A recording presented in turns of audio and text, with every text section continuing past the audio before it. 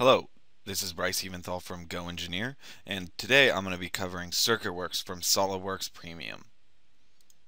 So what are the main benefits of CircuitWorks?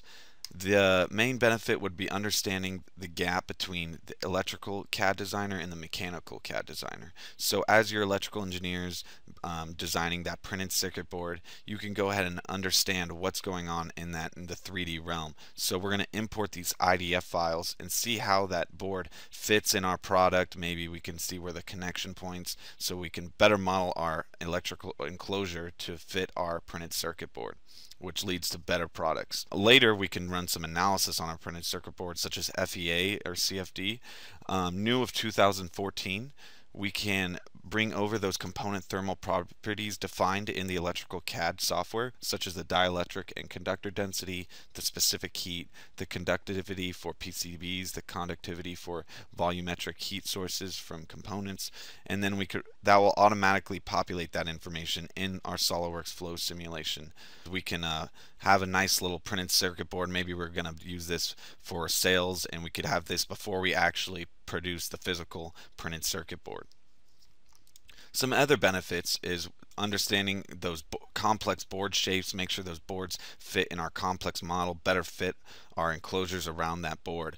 And as well, both this one's great for our ECAD and MCAD for those keep outs and keep ins areas, so that neither of the ECAD or MCAD violate those. So who uses those IDF files? There's quite a few packages, electrical packages out there that use the IDF files. Some major ones are the Altium Designer and Allegro. If you want a complete list, please go to solidworks.com and search for CircuitWorks. So there's two workflows that we can work with in CircuitWorks. One would be the ECAD driven, and then the other one's the MCAD driven. Today I'm going to be covering the electrical CAD driven. So we're going to be having the IDF file come from our electrical engineer. He just got finished modeling it up in his electrical engineering software, and now we're going to import that into SolidWorks, and we're going to export it back out as well. But there is another workflow called the MCAD driven, and this is where you're designing the board first in SolidWorks. Maybe you want to put your non-plated holes, your keep out areas, keep in areas, prior to the electrical engineer designing that printed circuit board. So it can go both ways. So what we're going to do today, we're going to start off at that ECAD driven workflow. We're going to import this IDF file, see how these components populate, talk about this component library, and then we'll see how we go from there, and we'll pitch it back to the electrical engineer towards the end. So let's flip over to SolidWorks, and we're going to turn on our CircuitWorks add-in. It's just another module, so we're going to turn it on just like any other module that is built into SolidWorks. And we'll go ahead and open up that IDF file. So there it is. And we get a nice preview of our board before we actually build the 3D model. We can see what's going on. We're going to use some of our preview tools. Maybe we don't want to see these reference designators, so we can turn those off. Maybe things like plated holes we're not worried about, so we can also turn those off. But we're interested in everything, so we'll leave it all on. We can also flip to the other side of the board, the bottom side, and zoom in, look at the exact component, make sure that we get the information we need prior to building this 3D model. So let's go ahead and use some of our filters. We have several different filters. The first one we're going to use is the component filter. This we could filter for based upon height. So anything below that value is filtered out, and we will not build that in our 3D model. Just make assembly run a little bit faster, so we're not having all these little components. But we have several other filters for plated holes, outlines, non-plated holes that you could go ahead and try out. So now what we're going to do is let's go look at the components, and you'll notice as I select one of these components out of the tree, it will highlight it in the graphics area. So you see that they're highlighted. You could also select them individually because those are the two instances of the same component. And what we could see here is we have a reference designator. Maybe what we want to do, you see that B301, we actually want to change that. So we'll open up the component properties, and we'll change that to, let's say, T103. Our boss calls us and said he didn't like that reference designator. So change that real quickly.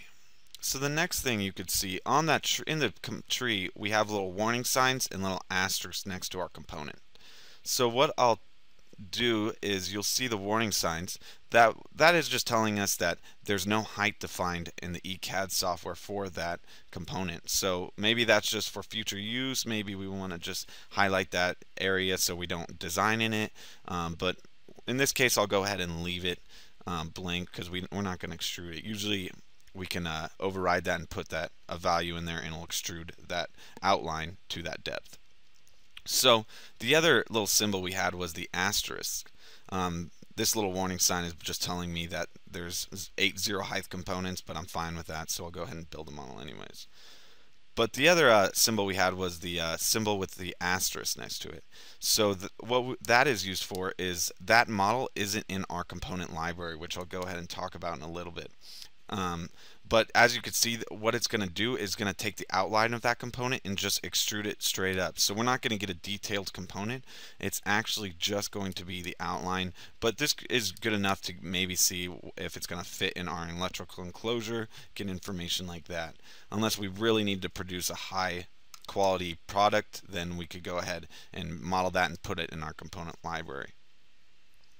So as you can see, our PCB board's built in the 3D space. Even annotations from the ECAD software carried over to the SOLIDWORks model. So you can see that we have a keep out area that we need to avoid, that transparent red. So don't put anything in there is what they're telling me. And we can turn it around, rotate it, see what we have in 3D space. So we could go ahead and go to the CircuitWorks tab. And what it's going to be is the same tree we were looking at with all those components inside of it. Let's go ahead and find one of them. I can go ahead and see. I could select this component right here. But what it's going to do, it will highlight it in the graphics area once I find it. And we could see that the chip that I highlighted when we were using the preview is now highlighted right there and right there. So what we could do from here as well is we can right click, go to the properties, and we can see the properties of that component from the SOLIDWORks. So we can always know what our part number is, what kind of component, the reference designator, which are quite important.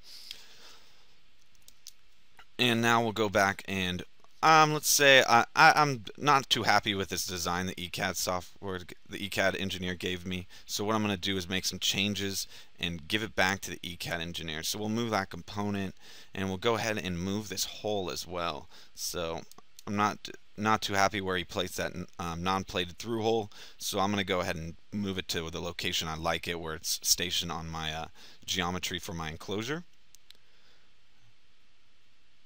And let me get into edit component mode.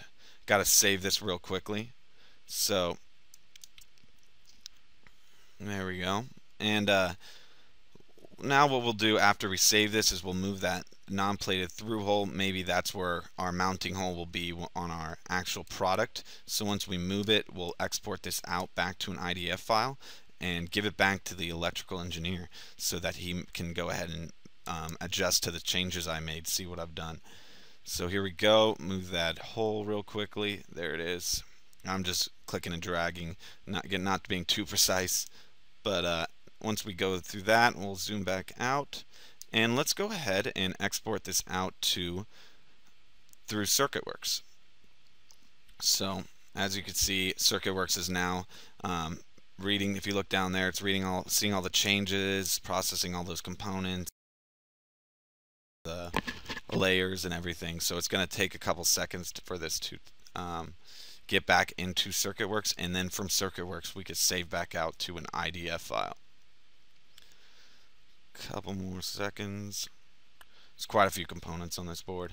By the way, this board is a cell phone board, so we can see kind of how this is going to fit in our cell phone. But now what we have is we have the old version and the new version, so I can go ahead and compare those. And it's going to list the differences between the two boards. So it sees that there's two differences with the holes, and then also the component moved, and it even tells me how far it moved on the X, Y, and Z. So now we'll go ahead and save that out. And we have all these different IDF formats that we could save at, 3.0, 2.0. We could also save it out to pads. Go ahead and save it there. And now we could go ahead and give that back to our electrical engineer. Maybe he likes the changes, maybe he doesn't, and we could keep working back and forth until we get our product to be exactly how we want it. So the last thing we have to do is talk about the electrical component library. So let's go ahead and open that guy up. And this is what you would build over time as you're importing more and more PCB boards. But as you could see, we have a nice little component with detail in here. We could see that the ECAD component name and their part number as well. We can also see the most important probably is this ECAD component height. So we could see that Z height. Also, while we're here, we could talk about the reference designator prefix, which is designated right here. So we can change this if we wanted to, so that every time I inserted this component into any PCB board, this would be the reference designator it's going to use. So let's go ahead and look at a component with some less information though. So something like that one. So all it did was it took the component outline and just extruded it based on that Z height. So we didn't have to spend that time modeling a crazy complex component. Instead, we just let CircuitWorks model this model for us. So we saved a lot of time that way. But let's go ahead and find something that does have quite a bit of detail in there. There we go. So we can take the time to model out some nice component, and when we import this component using that CircuitWorks again, it will use this component if it's called out again, and instead of just being that block, it will use this fine detail. For example, I'll show you some components in the 3D model real quick. As you can see, here's that chip I've been referring to throughout the whole presentation, and then here's some components that we didn't have in our library, but it created one just based on that component outline. Thank you for listening to this video for CircuitWorks for SOLIDWORKS Premium. This is from GoEngineer. Have a good day.